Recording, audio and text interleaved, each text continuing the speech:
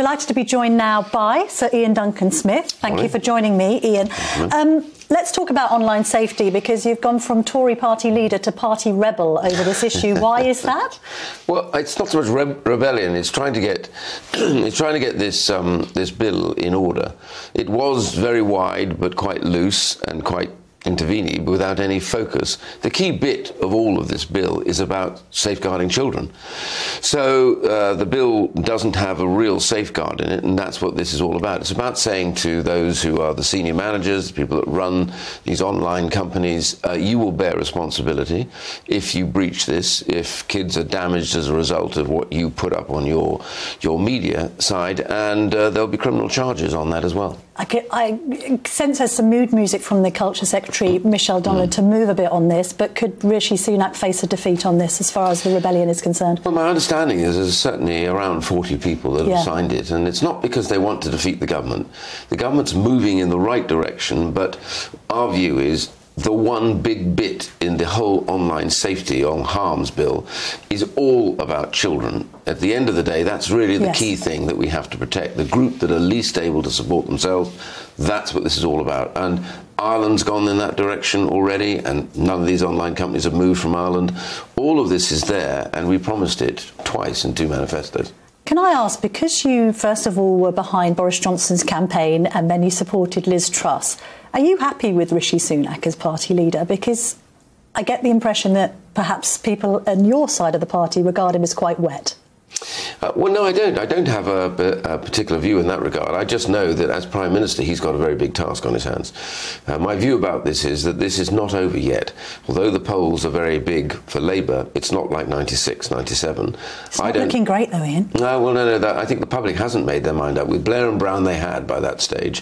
What I get and what I see in the polls, you look at the detailed stuff. There was a poll out 2 weeks ago that showed those who voted Conservative in 2019 have 3 very strong issues they want sorted, and if he does those, they admitted they may well go back to the Conservatives. But are you worried about your own seat, though, in Chingford, because you're in a marginal? I mean, I know a lot of MPs are getting nervous. They think that there could be a mass exodus from the party come 2024. I'm not going anywhere. I'm going to fight that seat and win it. And by the way, everybody told me for the last 2 elections I couldn't hold on, and I did. So. But are you worried about not having the Boris factor, the politician that reaches parts that others can't? Well, of course, I think Boris, should be back doing campaigning. He's the great campaigner that we have, and he helps change the weather. That's what you want with it. And I hope Rishi and he will come to an arrangement along those lines. I think that would make sense.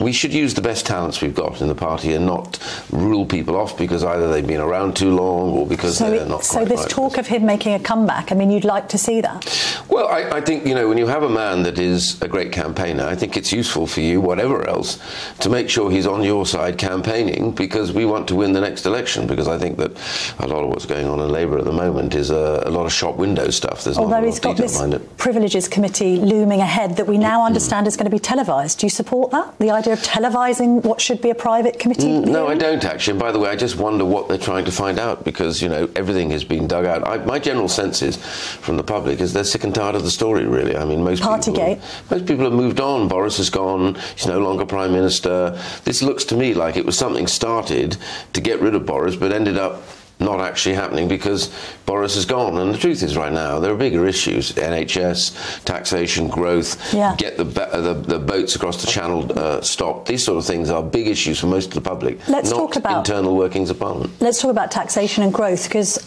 I would imagine that somebody of your persuasion thinks that taxes are too high on the electorate, and equally perhaps that the Treasury is overcautious when it comes to economic policy. We learnt this week from the latest figures that growth was higher than expected. Perhaps it's the World Cup factor, but the Treasury has now got another £11 billion to play with.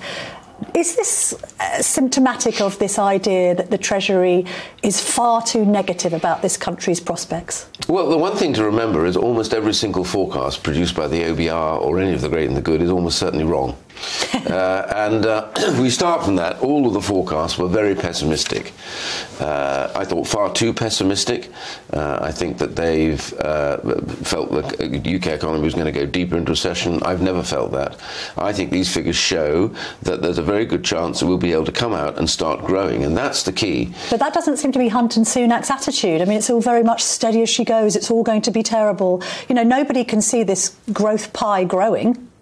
Well, the truth is two things happen. First of all, the UK economy is shown in these figures it's much more resilient. You know, after all, there's still huge numbers of jobs out there. Filling them is the problem, not, you know, having to support people out of work. That's the key bit. And the second bit is, I think Rishi Sunak, as I know him as Prime Minister, is in his heart somebody who wants to reduce taxation. So there'll be a moment, and he's got nowhere else it can go, let's face it. Well, I know, it's too high, and he knows that, but we've got to get the taxes down. We do it at the right moment, which is sometime in the early part of this year, I think, and I think that will help drive greater growth. And if we get that, I think the game of who wins the next election starts to change quite dramatically. Although, how did you feel when Shadow Work and Pension Secretary Jonathan Ashworth turned up at your think tank in the week at the CSJ, the Centre for Social Justice, talking about what Labour would do about welfare? I mean, he gave the kind of speech that you would have given?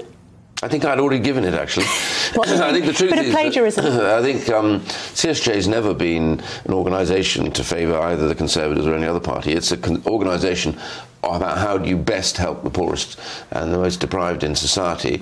If people want to come and join our ideas, I'm in favour of that. But it's a direct appeal to Tory voters, isn't it? I mean, you've got Labour parking their tanks on your lawn. Yeah, but to be fair, he actually based almost all of what he said on what the CSJ had already written and argued with the government. Now the government is saying, well, we might end up doing the same. That's the point of having an organisation like the Centre for Social Justice. It makes politicians face up to the reality that change is necessary. How do you do it? How do you get more people back into work and people off sick? While I have you with your Foreign Affairs hat on, the execution of this UK Iranian national, the Deputy Defence Minister there, is obviously shocking. There's now talk in the papers about us re-entering the fray when it comes to the Iran nuclear deal. What's your reaction to that? Well, I have for some time considered that the Iranian nuclear deal is a bad deal.